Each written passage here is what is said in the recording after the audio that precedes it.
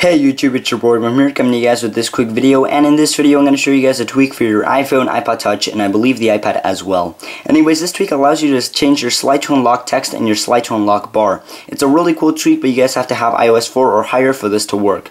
Now when you first install it, you will not get any application in your springboard or any tab in the settings application. All you have to do to get this pop-up is double tap the slide to unlock bar, and this should appear.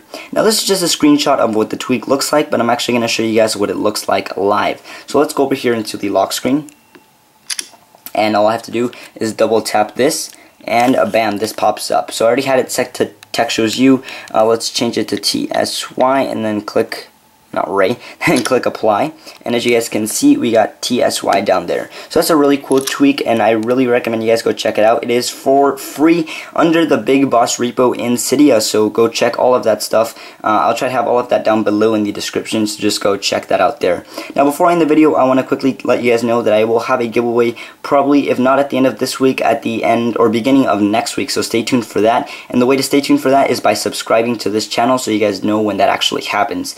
And I want to apologize for not making videos as often as I normally do. It's just I've been really busy at school and stuff, so I apologize for that. But that's basically all the updates I have for you guys today. If you guys have any further comments or questions, leave them down below in the comment section, and I'll try to get back to you as soon as I can.